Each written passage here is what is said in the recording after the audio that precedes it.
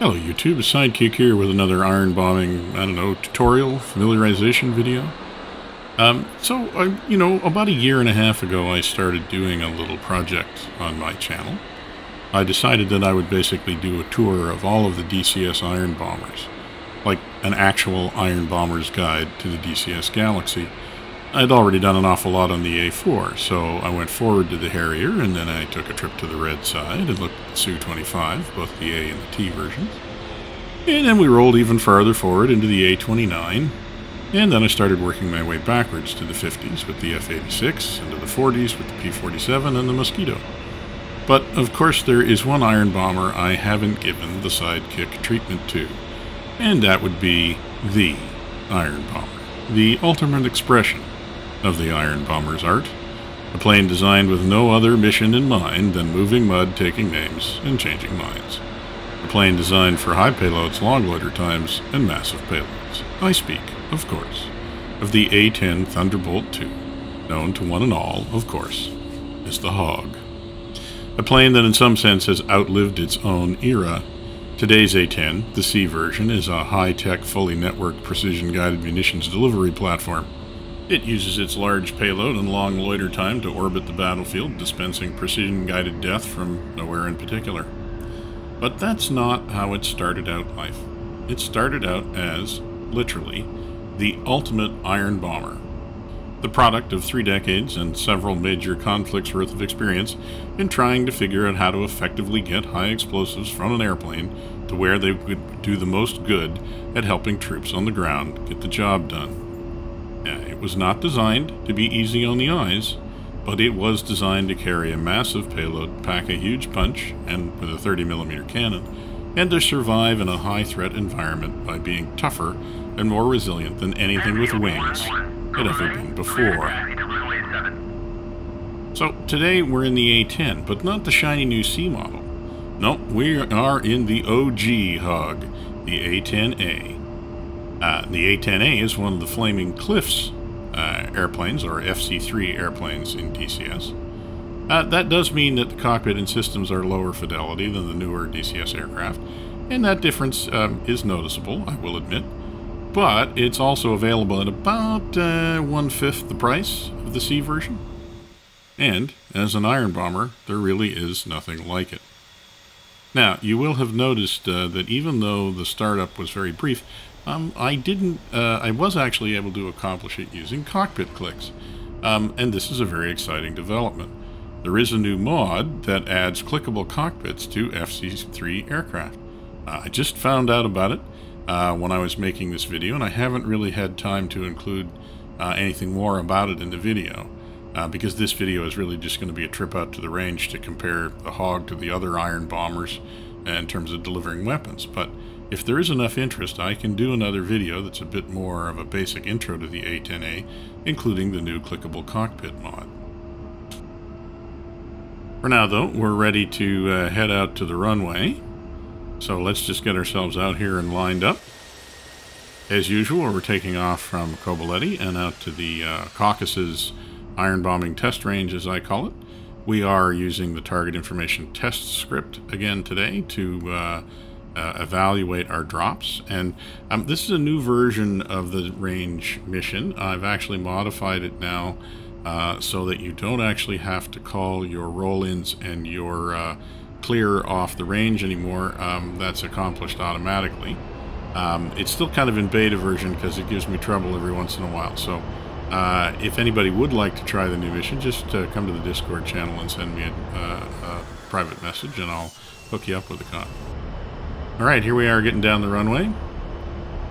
The A-10 doesn't get into the air in a hurry, like the Harrier, for instance. But we are carrying a fairly significant load, carrying 4 Mavericks of 2 different species, carrying 6 500-pound bombs, Mark 82s. We are carrying 38 2.75-inch rockets, and of course, we're carrying the gun.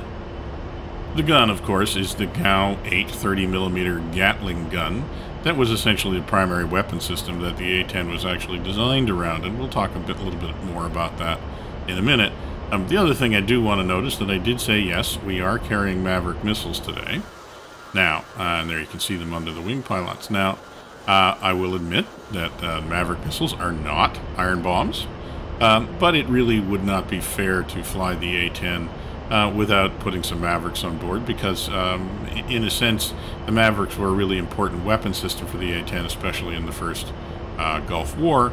And that's basically really the heyday of the A-10A was the Gulf War. After that, more weapons like the Maverick started coming online, and the A-10 underwent its transition to the C model and basically became a precision-guided munitions platform rather than an iron bomber. So it's a little bit fun to actually take a look at the Mavericks. They're a fairly early incarnation, and the other important thing is that we don't have a targeting pod in this version of the A-10, so you do at least have to fly the aircraft at the target in order for the Mavericks to be able to acquire it.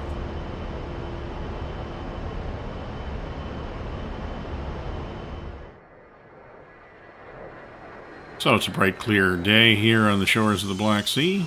As we're getting to get out to the range, we'll start with the longer range weapons and work our way in close. So we're going to start with the Mavericks here, and you can see the little reticle on screen. Basically, going to steer that. Or I'm just cycling through the different weapons here. Those are the Mark 82s from CCIP mode. And you can see the weapon stations are highlighted with the green dots there.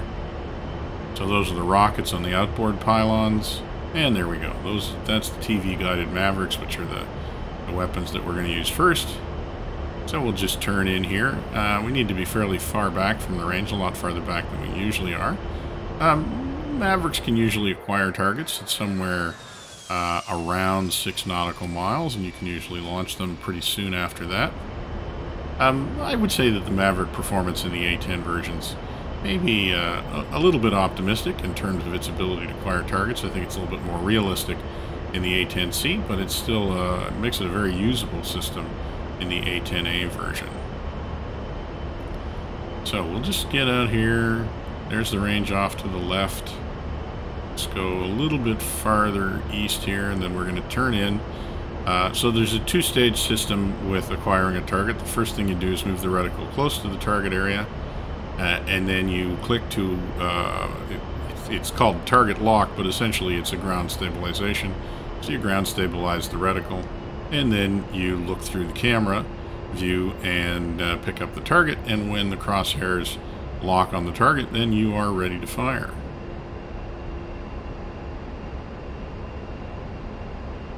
So here we go, we're rolling in. That's the target area there. So I'll get the reticle somewhere in the middle, ground stabilize it. You see now it has a cross in the middle, and I'm just going to see there. We got a good target. I don't like that one though, that's just there. That's good, that's probably an M113. And the other thing we want to do is keep the cross fairly close.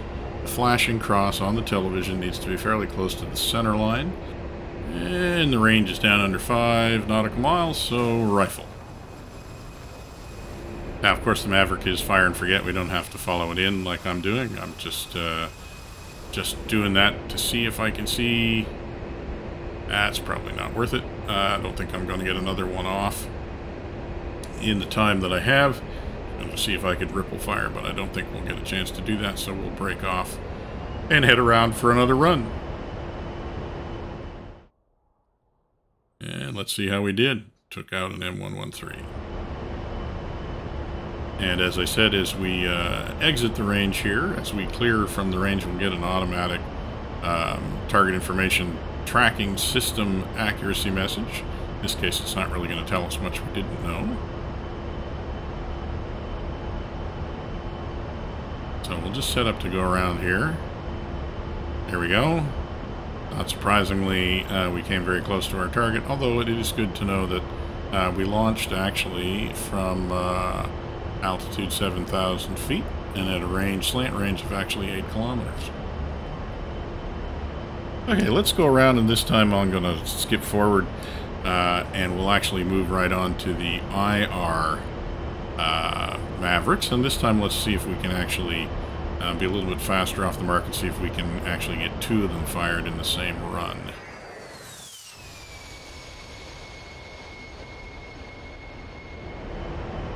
Alright, so we're coming around again like the last time.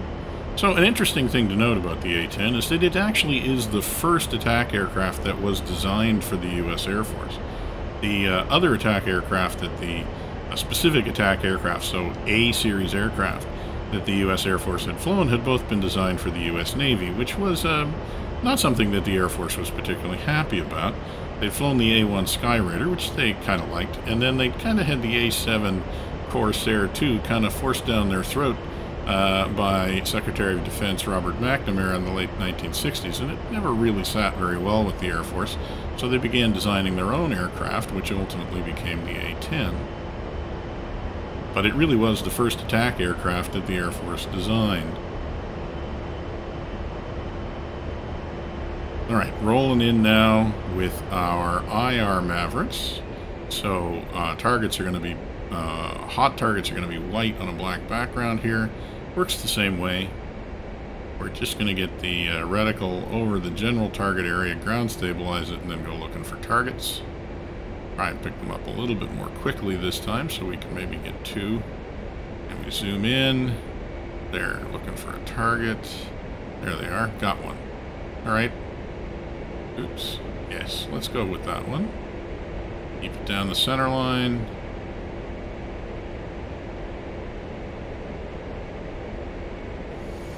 Rifle. Okay, once the smoke clears, let's go looking for another one. Go a little bit closer here. That's the AM113 we got before. It's not wanting to lock onto it, I think, because we already engaged it. Let's see. Oh, there's another one. Let's go for that one. And rifle. And now we can break away. We had plenty of standoff. I lost a little bit more altitude that time following the sight down, but I don't think that was a bad run. Got two missiles away in one run. So while we're waiting for our confirmation from the target information tracking system, we should talk a little bit about the A-10. The A-10 really was the product of the U.S. experience both in the Second World War, the Korean War, and then more importantly in Vietnam, and to some extent I think some of the early Israeli experience in the Middle East. And the big shift that had happened was that in the Second World War in Korea, the solution to being more survivable in the air-to-ground role was basically to gain altitude. And so the emphasis had been, and you can see that as you move from the P-47 up to the Sabre and even the A-4, that they started off trying to become better at dive bombing at high altitudes. Because it was just becoming very difficult to survive at low altitudes with the amount of flak that was around. But what happened in the Vietnam War was that suddenly, with the advent of surface-to-air missiles, aircraft were really denied the opportunity to operate at altitude. And so what was needed was an aircraft that was able to operate at low altitude and survive the threat. And that's what the A-10 was designed to do. Okay, so we've got our Mark 82 selected, and we're in CCIP mode, continuously computed impact mode. So we're basically going to get a reticle that shows us where the bombs are going to land on the ground, and all we have to do is put that over the target. Now, one of the other things about the A-10 was the way it was designed was for visibility. You can see, compared to the earlier fighters, particularly like the P-47, our over-the-nose visibility is much better, and so we don't actually have to put the target off our wingtip and then roll in. We can actually get into a shallow dive towards it, and then when we're ready, we can roll in. And once we do that, though, we're going to use the same technique we always do. We're going to get the flight path vector over the target, and we're going to pull that flight path vector up, we're going to hold it in a spot, and we're going to wait for the CCI Pipper to come up and cross the target. And there it is. And there's the pickle.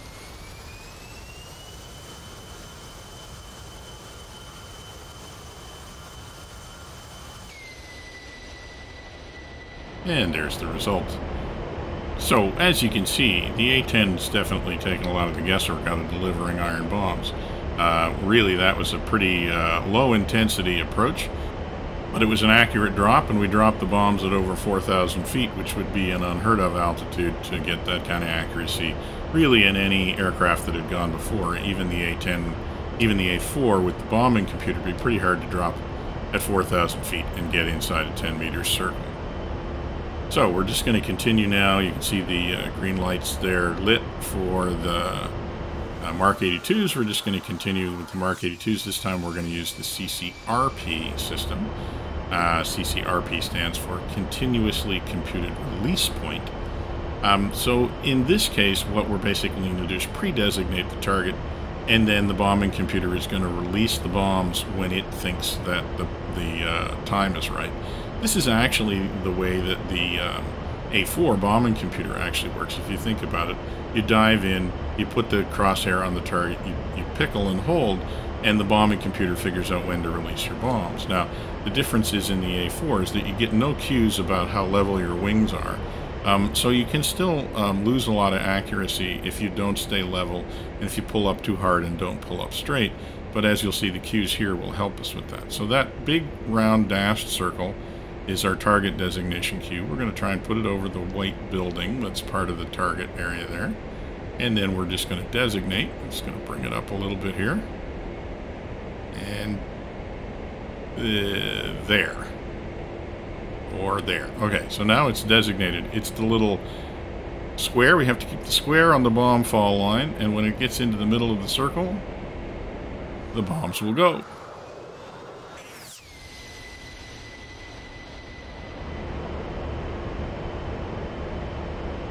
And we can pull away, see how we did here in just a sec. Yeah, that looks like a pretty good hit. We'll let the target information tracking system tell us. So, we put those again within 15 meters of the target. Dropped that time at 4,700 feet. And again, we probably could have even dropped higher if we'd wanted to be a little bit more aggressive. So you can see the A-10 has really provided you the opportunity to deliver weapons in a much more survivable way, provided you can operate at this altitude. Of course, the issue is going to be if you're in a SAM-denied zone, you really, your life expectancy over 1,000 feet is not going to be that high. So you're actually going to need to spend a little bit more time close to the ground. And that's when the A-10's survivability is really going to come into play. The aircraft is designed to survive 23mm cannon strikes, and also the design of the engines. They're high bypass turbofan engines, which don't generate as much heat signature, and they're up high above the fuselage, which hides them to some extent from Manpad's missiles. At least they were pretty effective at countering first-generation Manpads. Maybe they're less effective today. But when the aircraft was being designed in 1970, it was being specifically designed to defeat the early Manpad's threat. So I think we've done enough with the iron bombs. Let's get in a little bit closer, and let's take a look at what some 2.75-inch rockets can do. And now we're getting down to really basic iron bombing. As fighter pilots have always maintained, if you really want to do some damage to a target, the best way to do it is to strafe it. Especially during the Second World War, this was very much the preferred attack method, at least for targets that didn't have a lot of defenses. Was either used to gun or rockets, because it's a lot easier to hit something if it's out in front of you than if you're flying over top of it. Now, the CCIP and CCRP have made that less true, but it's still very satisfying to engage a target that you can see coming. So we've got a concentration of soft vehicles down there. They used to be in a line, but they've moved in response to our Maverick strikes. I just need to find them there. And then we're just going to put the rocket cursor in the middle of them. There they are. And we're going to let them have it. Pull up, pull up. Oh, I'll pull up once I've fired my rockets. There we go. As I said, that's a very satisfying amount of destruction in the middle of those targets. Really not a whole lot different between that approach and what we would do in the P-47 or the F-86. Been a staple of ground attack aircraft for more than 70 years. Now, one thing I'm showing you here is that something new in the target information tracking system now is that it actually allows you to get a grouped impact result. So instead of trying to read 38 different impacts, you can actually get an average. I'm not entirely sure how valuable that data is because the trucks weren't where they were originally set up to be on the range, but at least now you know that if you want to use target information tracking system version 2.1, it does have the grouped target results, which is very useful when you're doing things like rockets. So, well, so that's rockets. We've done bombs. We've done our newfangled Mavericks. But let's now go really old school. Let's get on with using the weapon that the A-10 was designed to carry, and that's the GAU-8. The GAU-8 is a 7-barreled, 30mm Gatling gun that is over almost 2.5 meters long and has an effective range of over 1,200 meters. And the aircraft was not only designed around carrying the cannon itself, but also 1,150 rounds to go with it, so you don't really have to ration the hurt. Now, once again, in order to use the GAU-8, you're definitely going to be inside the threat envelope of AAA and even man-pads, and that's why the A-10 was designed to be so survivable. If you're going to use this weapon, you need to expect to be looking at some enemy ground fire. But unlike, as we've seen with the P-47 and certainly with the F-86, the A-10 is designed not to be fragile to the kinds of threats that you're going to be facing, or at least that you would have been facing in the 1970s. So we're just getting ourselves lined up, looking for some targets down there. There's some tanks near the back of the range that I'm going to give it a try at. They're actually World War II vintage tanks. Just cheating a little bit, but hey, what the heck. And if you've ever watched videos online, and there are plenty of them of the A-10s in action, there really is absolutely no sound in the world like the hog chewing on a target. So let's go do that right now. So we're going to roll in, we're going to put the flight path vector just a little bit underneath the target area there, and then we'll switch to the gun. And then we'll pull it up slowly, don't let it get up too far. It'll be a little bit beyond the target, I think. And we're down to 1 kilometer. Anytime now, we get it stabilized, and there's the lovely sound of the GAU-8 in action. Now, the A-10A DCS version does not have the gun stabilization mode that the A-10C does. When you fly in the A-10C, the first trigger detent stabilizes the aircraft for when you pull the trigger. The A-10A doesn't implement that. It's a little bit harder to use the cannon, but it isn't any less fun. Alright, well, that's the A-10A on the range. We have fired Mavericks, we have dropped bombs, we have fired rockets, and we have used the gun. That's about all we've got time for today, other than to maybe do a little bit of a wing over. Go back and take a look at what we have wrought on the ground.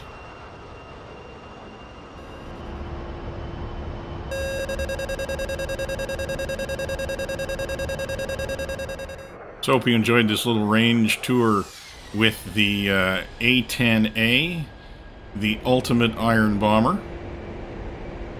As I said, if you are actually interested in learning a little bit more about the A-10A, I can certainly make another video that's a little bit more of a tutorial about actually just flying the aircraft, and especially using that new clickable cockpit mod. Do like the video if that's what you want, or leave me a comment, or just come to my Discord channel and let me know. For now, this is going to be Sidekick, signing off.